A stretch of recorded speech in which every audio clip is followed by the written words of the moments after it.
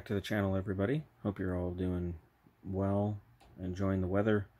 Spring is sprung and we're heading into slightly warmer weather, which is good for the racetrack. Hopefully you'll be able to get out there, enjoy your car, or cars as the case may be, and do some racing. Today we're going to go back to a subject that we briefly touched on about a month ago, and that's exhaust gas temperature and individual cylinder trims. EGT is something that diesel guys are very cognizant of. Guys that run methanol definitely pay attention to. Gas and ethanol, it doesn't seem to be as popular, even though there is a definite need. Cylinder balancing is very important, as we can create engine damage inadvertently, since a wideband is a global function. Typically we don't have individual widebands, but individual EGT can give us data of which cylinders are running rich, which ones are running lean, kind of figure out what we may or may not have to do to correct a tune to keep the motor happy. So let's open up the Infinity software. We're going to look at an example, which is my Civic. This is on gasoline before I switched it to methanol. Now, as you can see, we were 8,500 RPM, 100% throttle, basically the end of a pull.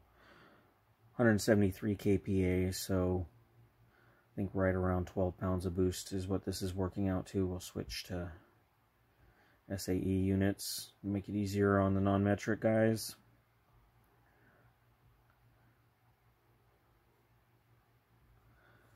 .7. This particular pull was 597 horsepower on pump gas. You can see the timing was 14.48 degrees. Back pressure was actually kind of high, amazingly. 1.1 to 1, 13 pounds of back pressure. There's an ignition trim function, which we'll get into. Something that I do a little bit differently than most tuners, pulling half a degree of timing. We can see the knock values here, which are arbitrary AEM numbers that you have to set up. We were in third gear. So we have EGT. Cylinder 1, 1535 degrees. Cylinder 2, 1553 degrees. This is actually cylinder 3. I know what the tag says. There's a story behind that. Cylinder 3 is 1530. So that's our back bank. We skip to the front bank. So cylinders 4, 5, and 6, 1407, 1402, number 6, rounding out at 1512. More or less pretty average. We do have two cylinders that are running cooler. Potential reasons for that. Maybe there's too much ignition timing. Maybe I need to pull more timing on those particular cylinders. Maybe they were running a little bit rich. In this case, they would be at the back of the intake manifold. Technically the front cylinders on towards the timing belt as well. Why the balance? I'm going to go with it's just EGT variation, but as you can see, average temp right around 1500 degrees, 1530. Typical number for a gasoline motor at wide open throttle, if it's properly set up, 1600 degrees. So I was running a little bit rich to keep the pump gas happy. So this is an example of what you might see if you had individual EGT. The whole reason these numbers are goofy and not 1 through 6 is the AM CAN EGT was not compatible with my EGT sensor, so I had to stagger them. I could do them in pairs, but I couldn't run them all right in a row. Getting back to the temperatures, though, before these numbers were substantially higher. The back bank, because of how the cam is ground from the factory and how it degrees out, doesn't always coincide with the front. We get slightly different compression numbers, we get slightly different temperature numbers. Not the intake manifold itself or the aftermarket cams I have. It's something that's designed into the camshaft from the manufacturer. Now let's go to the cylinder fuel trims real fast. You're going to see how I was correcting for some of these temperatures. These numbers are correct. So injector 1, I was adding 7%. Injector 2, I was adding 7%. Injector 3, I was only adding 3%. The front bank, I wasn't doing anything.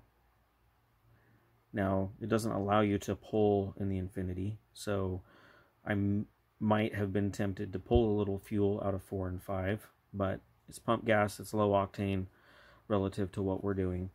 It is a 10.3 to 1 compression motor and running 12 pounds of boost, so I wasn't going to push it. This was more just for break-in and kind of figuring out the new combo.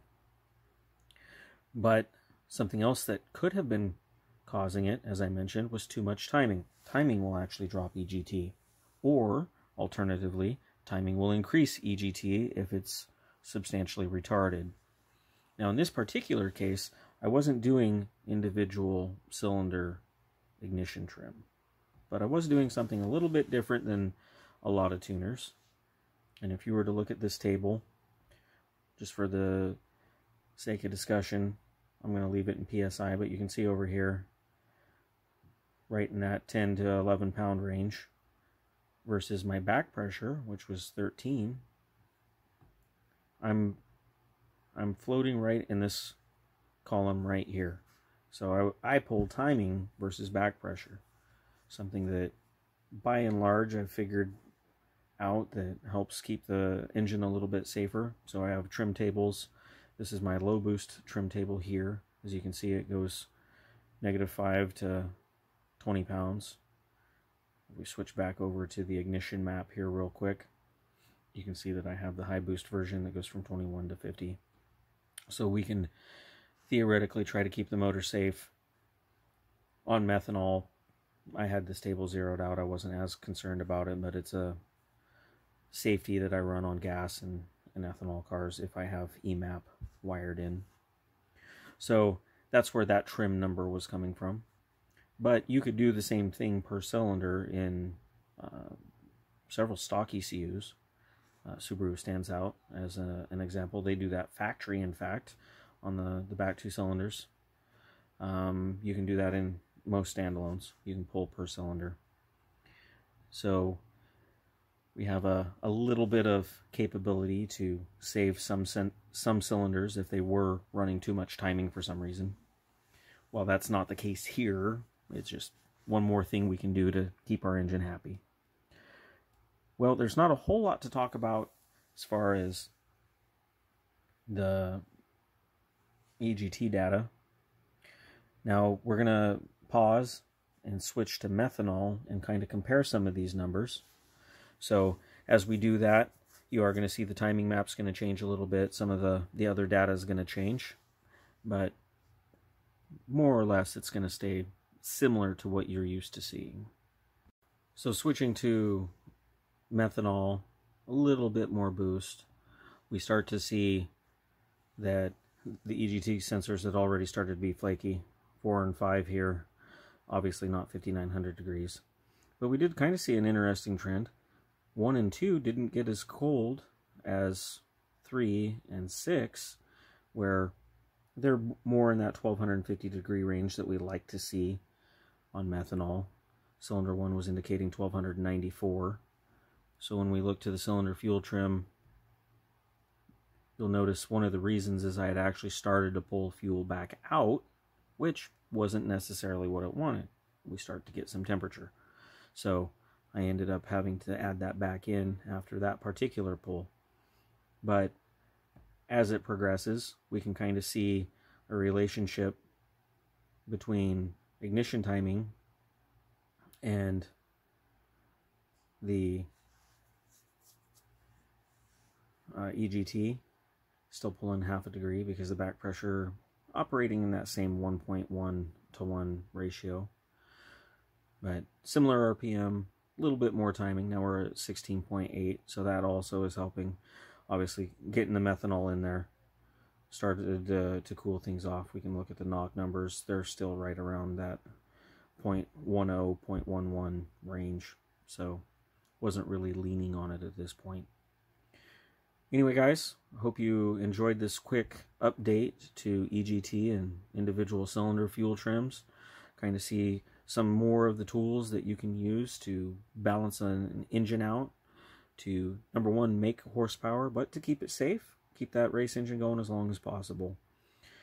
Hope you're all doing well. Take care, and we'll talk to you later.